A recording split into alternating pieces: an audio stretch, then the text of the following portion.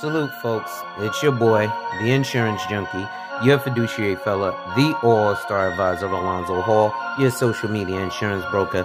And I'm here today to whap and tap on your head with another ADH wealth rant. Today I want to talk about the buy term, invest, different strategy, and the flaws with it.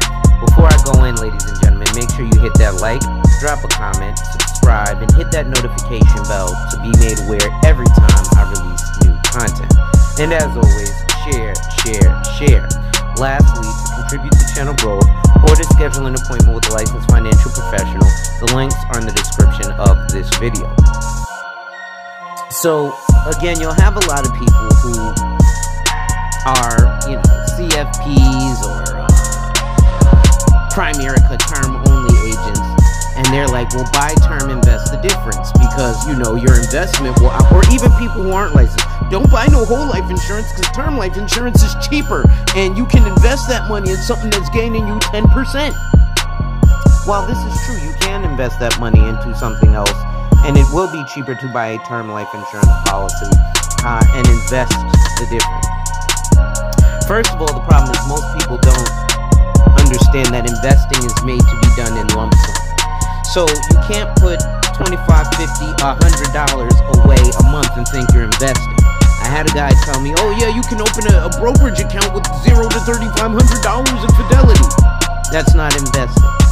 Okay, investing is $10,000, $20,000, $100,000 in one transaction. Not bits and pieces here, not fractional. Right? Because if you go to a stockbroker, they'll tell you you need to either purchase 100 shares or $10,000 as a first investment with the broker for them to earn your trust and gain your business. How do I know? Because years ago I worked at a stock brokerage firm called E.J. Sterling. Right? But the flaw with buy term, invest the difference, or hey, invest in something that's going to get you 10% is that there's a few things. One, the fees involved with investing. Two, the taxes involved with investing. Three, it's not guaranteed.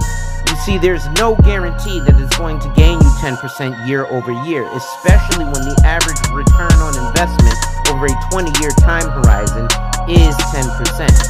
You see, what happens is all these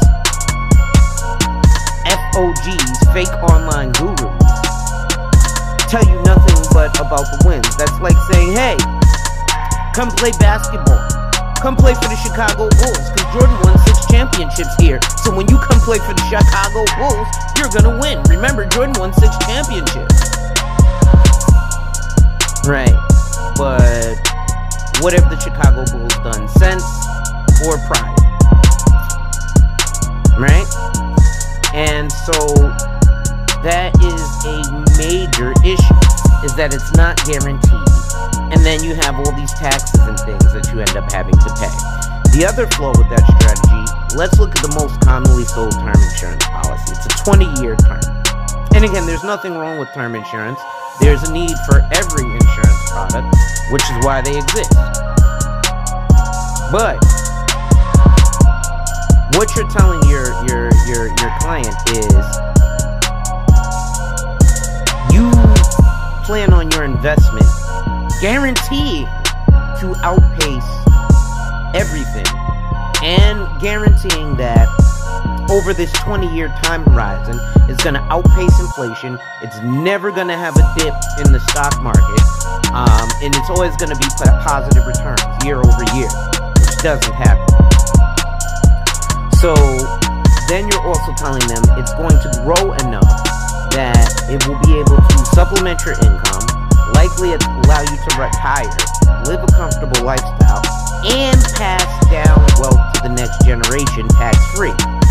All of which is inaccurate, because you can't pass down money tax-free at all unless it's proceeds from a life insurance policy. So those are some of the flaws. Also, in a 20-year term, you're telling them, I plan on dying in 19 years. Because if I die on year 20, I don't get anything from the term policy. Well, you don't get anything from the term policy. So, it's a flawed strategy, right? And again, when you're talking about numbers, realize that there was a study done by Penn State University that showed 99% of term life insurance policies don't pay a death benefit. Generally because the client lapses the policy is what Penn State found. But I'm going to give you people more credit and say that you end up outliving the policy. The problem is, if you outlive the policy, you have to hope that your insurability is the same. Meaning that you have good health and that you're even able to get another insurance policy. Anyway, that's going to be it for today, ladies and gentlemen. Make sure you hit that like, drop a comment, subscribe, and hit that notification bell so you're made aware every time I release new content. And as always, share. Lastly, to contribute to channel growth or to schedule an appointment with a licensed financial professional, the links are in the description of this video.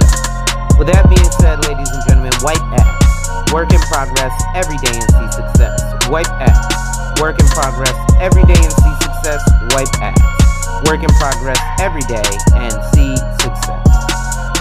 With that being said, ladies and gentlemen, remember, when people challenge you, they don't challenge you to challenge you, but they challenge you to challenge. Accept the challenge.